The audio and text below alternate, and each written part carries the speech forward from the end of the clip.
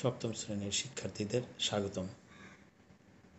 আমি অরূপরতন সরকার আজ সপ্তম শ্রেণীর বাংলাদেশ ও বিশ্ব পরিচয় বিষয়ের ষষ্ঠ অধ্যায়ের কিছু অংশ নিয়ে তোমাদের সামনে উপস্থিত হয়েছি। কেমন আছো তোমরা? আশা করি তোমরা এবং তোমাদের পরিবারের সকলেই এই সংকটকালীন সময়ে ভালো আছো। আজকে প্রায় 2 মাস যাবৎ আমাদের বিদ্যালয় বন্ধ রয়েছে। এছাড়াও লকডাউনের কারণে আমরা ঘরের ভেতর বন্দি অবস্থায় আছি। আমি জানি তোমাদের এই মুহূর্তে ঘরে থাকতে আর মন টিকছে না। আমারও তোমাদের মতোই ঘরে থাকতে আর একদমই ইচ্ছে করছে না। কোথায় কোথায় যেতে ইচ্ছে করছে। ফ্যান্টাসি কিংডম, নন্দন পার্ক, নাকি কক্সবাজার, না সিলেটের সুন্দর প্রকৃতির কাছে। আমারও তোমাদের মতোই এই সমস্ত জায়গায় যেতে ইচ্ছে করছে। তবে সবচেয়ে বেশি ইচ্ছে করছে যে জায়গাটায় যেতে, সেটি হচ্ছে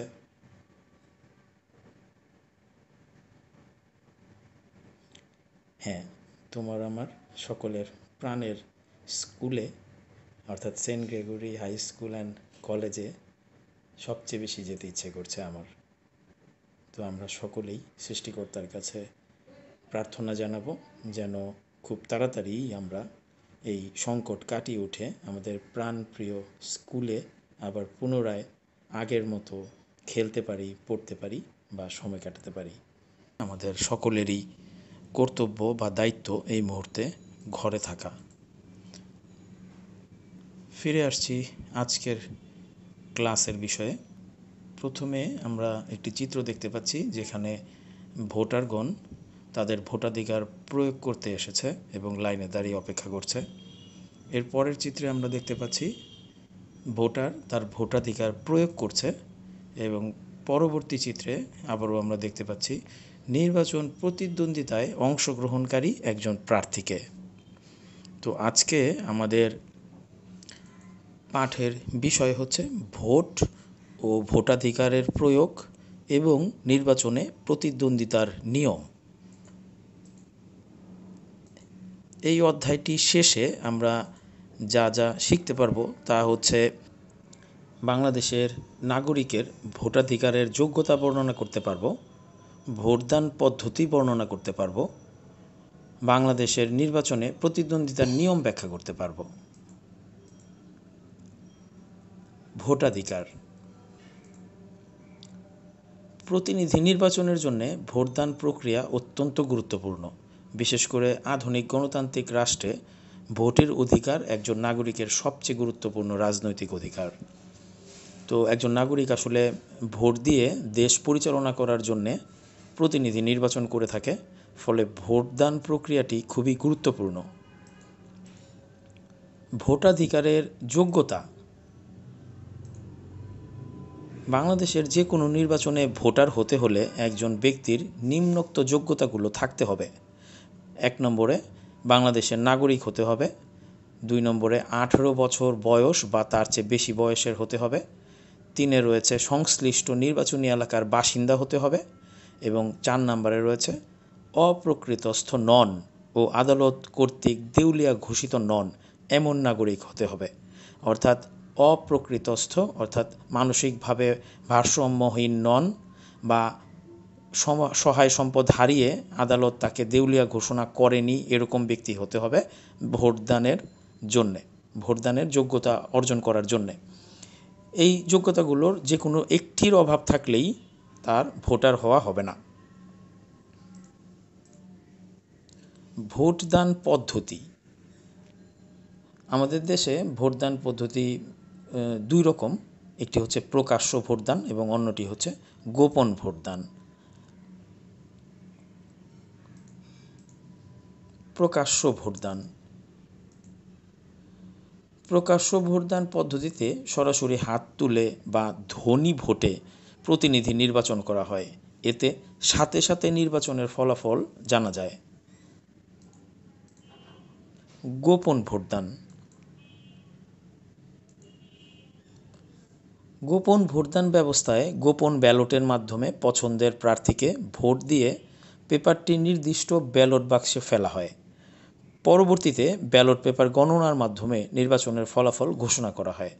আমাদের দেশসহ অনেক দেশেই গোপন ভোটদান পদ্ধতিতে নির্বাচন অনুষ্ঠিত হয়ে থাকে। আমাদের দেশে আসলে জাতীয় পর্যায়ে এবং স্থানীয় পর্যায়ে যে নির্বাচনগুলো রয়েছে তার প্রায় সকল নির্বাচনই গোপন ভোটদান পদ্ধতিতে হয়ে থাকে। শুধুমাত্র সংসদ সদস্যরা তারা কিছু ধনী বা কিছু হাত তুলে প্রকাশ্য ভোট দিয়ে কোনো নীতি নির্ধারণ করে থাকেন। নির্বাচনে প্রতিদ্বন্দ্বিতার নিয়ম। ভোটদান যেমন নাগরিকের রাজনৈতিক অধিকার, তেমনি নির্বাচনে নাগরিকের প্রতিদ্বন্দ্বিতা করার অধিকারটিও একটি রাজনৈতিক অধিকার।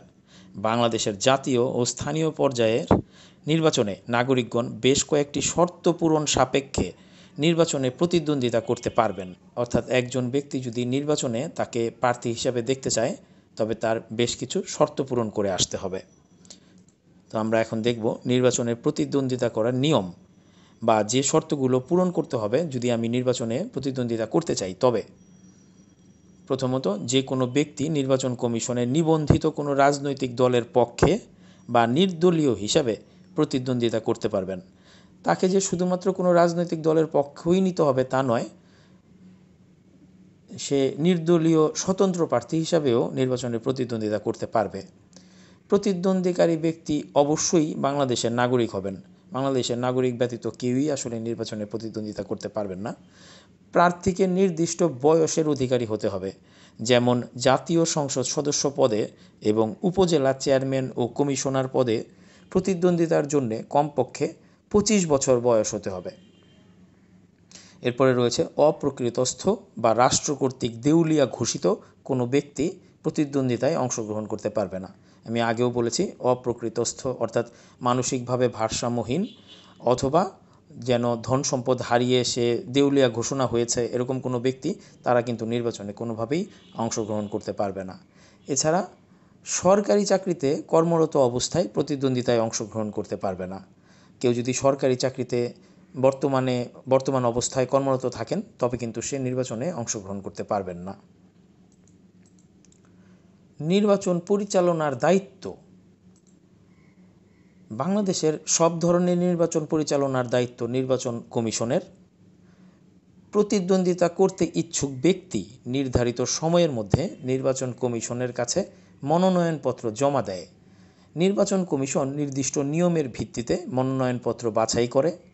যারা শর্ত পূরণ করে তাদের প্রতিদ্বন্দ্বিতা করার অনুমতি দিয়ে নির্বাচনী প্রতীক বরাদ্দ দেওয়া হয়। অবশেষে নির্ধারিত দিনে নির্বাচন অনুষ্ঠিত হয়। ভোট গণনায় সবচেয়ে বেশি সংখ্যক ভোটপ্রাপ্ত ব্যক্তিকে নির্বাচন কমিশন চূড়ান্তভাবে নির্বাচিত ঘোষণা করে। অর্থাৎ যারা প্রতিদ্বন্দ্বিতা করতে চান তারা তাদের মনোনয়নপত্র নির্বাচন কমিশনে জমা দেন। নির্বাচন কমিশন মনোনয়নপত্রটি যাচাই বাছাই করে, অর্থাৎ প্রার্থীর যোগ্যতা আছে কিনা নির্বাচনে অংশ নেওয়ার সেটি যাচাই বাছাই করা হয় এবং যদি শর্ত পূরণ হয় তবে তাদের নির্বাচন করার অনুমতি দিয়ে নির্বাচন কমিশন প্রতীক বা মার্কা বরাদ্দ করে দেয়। অবশেষে পূর্ব ঘোষিত নির্বাচনের দিনটি আসে এবং সেদিন ভোটের মাধ্যমে যে সবচেয়ে বেশি ভোট পান তাকেই নির্বাচন কমিশন আসলে জয়ী বা নির্বাচিত ঘোষণা করেন। আজকের বাড়ির কাজ। বাড়ির কাজের জন্য আজকে দুটি প্রশ্ন থাকবে। প্রথমত, কোন কোন যোগ্যতা থাকলে একজন ব্যক্তি দেশের নির্বাচনে ভোট দিতে পারবে? দ্বিতীয়ত, কোন কোন শর্ত সাপেক্ষে একজন ব্যক্তি জাতীয় ও স্থানীয় নির্বাচনে প্রতিদ্বন্দ্বিতা করতে পারবে? আজকে আমাদের ষষ্ঠ অধ্যায় অর্থাৎ বাংলাদেশের নির্বাচন ব্যবস্থা অধ্যায়টি আমরা শেষ করলাম। এই অধ্যায়টিতে আমি 4টি ক্লাস তোমাদের সাথে শেয়ার করেছি। স্ক্রিনের উপরের ডান দিকে আই বাটনটি ক্লিক করলে তোমরা পূর্ববর্তী ক্লাসগুলো পেয়ে যাবে এবং এখান থেকে পর্যায়ক্রমে ক্লাসগুলো দেখে তোমরা এই চ্যাপ্টারটি সম্বন্ধে বা এই অধ্যায়টি সম্বন্ধে ভালো ধারণা নিতে পারবে বলে আমি বিশ্বাস করি। সবাইকে ধন্যবাদ। আজকের এই সেশনে যারা অংশগ্রহণ করেছো তারা প্রত্যেকেই নিচের কমেন্ট বক্সে তোমাদের সেকশন সহ রোল নাম্বারটি লিখবে। এছাড়া কারো যদি কোনো প্রশ্ন থাকে অথবা কোনো কিছু বুঝতে অসুবিধা থাকে অবশ্যই আমাকে কমেন্ট করে জানাবে। আজকের ক্লাস এখানেই আমি শেষ করব। সবার ভালো ঈদ কাটুক, সবাইকে ঈদ মোবারক, এবং খুব শীঘ্রই আমাদের দেখা হবে সেই আশা ব্যক্ত করে আজকে এই পর্যন্তই।